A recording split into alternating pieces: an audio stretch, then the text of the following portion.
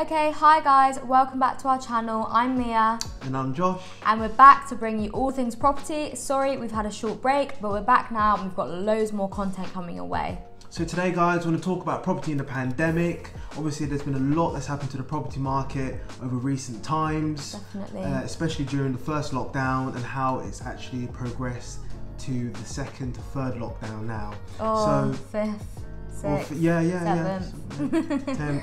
So stick around, we're going to show you lots of facts and statistics for you guys out there that are interested in investing in property. So guys, don't forget to hit the like button below and subscribe. And we also got a lot of free content on our website, so be sure to check that out as well down below. And also if you guys have anything you want us to do or talk about, just let us know in the comments and we'd love to cover those topics for you.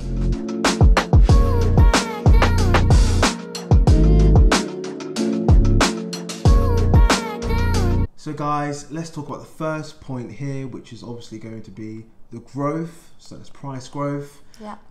So we actually hit a 6-year high in the UK, and this is obviously because people wanted to move to more spacious housing, which is totally understandable. Yeah, definitely. So yeah, looking at my laptop here, we're going to hit you with some facts and statistics.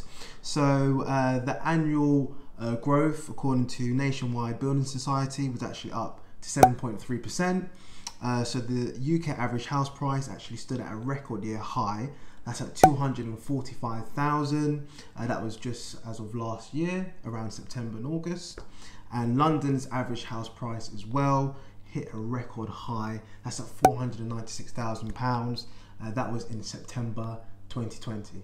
Okay guys, so another thing that's been really important going on in the property world during the pandemic is the stamp duty holiday. I'm sure a lot of you would have already heard of this because it was in the newspapers a lot. The stamp duty holiday goes on to the 31st of March, so it should be ending quite soon, but there are rumours it could be extended for a further 6 weeks, so we'll all have to play it by ear when it comes to that. But basically the stamp duty holiday means properties up to a value of £500,000, you won't have to pay any stamp duty on it. So if you don't know what stamp duty means already, it's a tax every single person will have to pay on any property they buy, and the amount kind of correlates to the value of the property. So from about 125 to 250,000 is about 2%.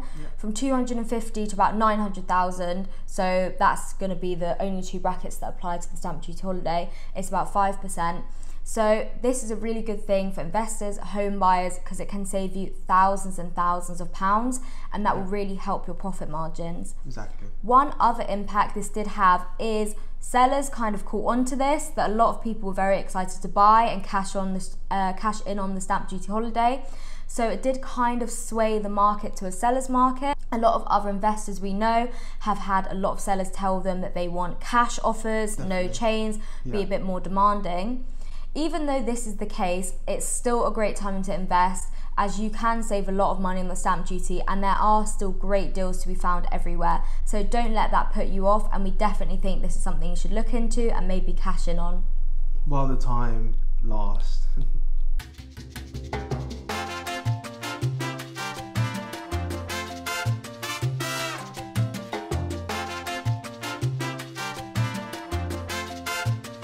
Guys, the next point let's talk about here is going to be viewings. So of course it's been a bumpy ride doing viewings throughout recent times. However, conducting viewings is still applicable and easy to do during lockdown. That's not a problem at all. They did manage to let that slide to an extent. Now, virtual viewings are also possible as well. This is obviously picked up a lot in recent times. And this is obviously, of course, if you didn't want to go to anybody's house for obvious reasons, that virtual viewing will be there for you. So let's also talk about listings. So a lot of companies we've seen online, on Zoopla and Rightmove, they do provide videos of the housing, the houses as well. So you can also watch those videos if the virtual viewing wasn't ready straight away. And also auctions as well. So of course online auctions have picked up a lot in recent times, so you can still jump on those if you was interested in auctions. Definitely. Of course it's still important to be careful when buying properties in auctions, so make sure you've got a lot of research and they will still send you your information pack for that auction as well. Yeah, so a cheap price may suggest there might be some more issues you're unaware of, so make sure you really do your research and don't just get swept up in the fact you can buy a house for dirt cheap, because there may be more sinister reasons for that. Exactly. Okay guys, so one thing we've heard bounced around a lot at the moment is that people are too scared to invest or think it's a bad time. Even a few investors that are quite close to us have backed off and said they're going to wait until after the pandemic, which is something me and Josh don't agree with at all.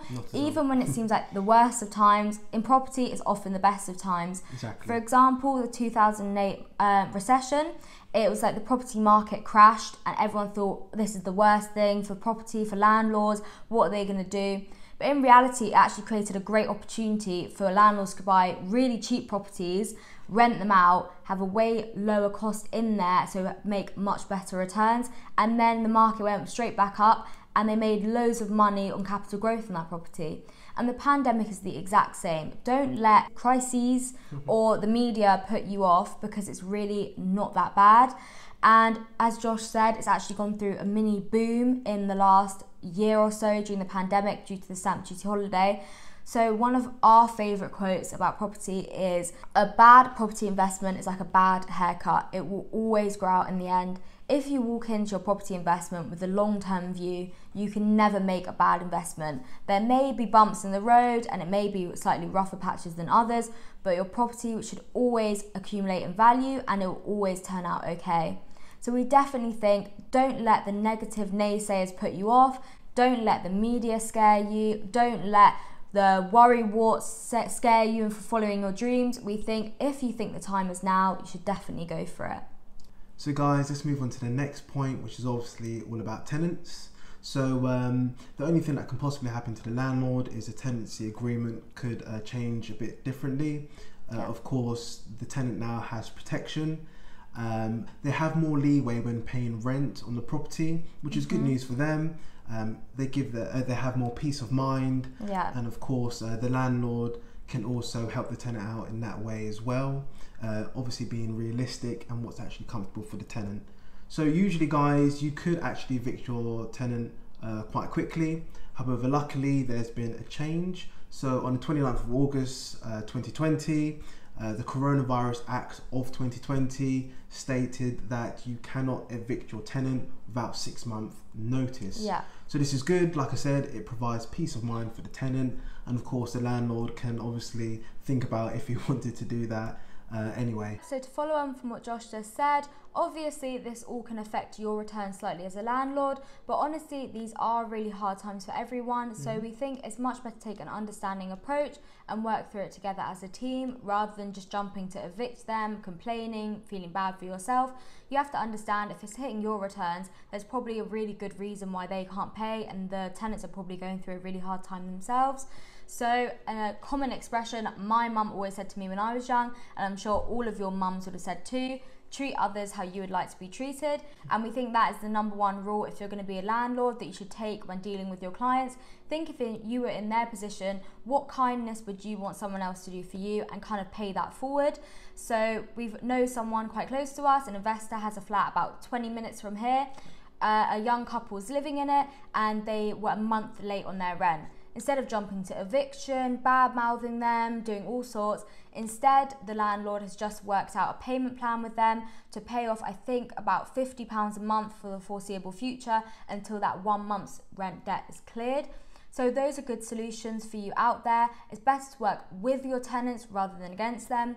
Obviously, if you have a nightmare tenant who's never paid anyway, trashed your property, is getting complaints from the neighbours, disruptive, bad attitude, the only option is to evict. But if these tenants have always been good to you and paid on time, better to go in there, try and understand what's going on and work out something that's a win-win for both of you, because that's going to make your work relationship a lot easier, and it's much nicer to be kind and a good person than nasty and really put them in a worse spot. So really take this, pay it forward. We've seen investors even send pandemic care packages to their tenants with chocolates, face masks, making sure they're okay. So you can take this as far as you want, but as a landlord, it really is your job, we think, to work with your tenants rather than against them. Exactly. So guys, we hope you liked watching this video. Don't forget to hit the like and subscribe button below.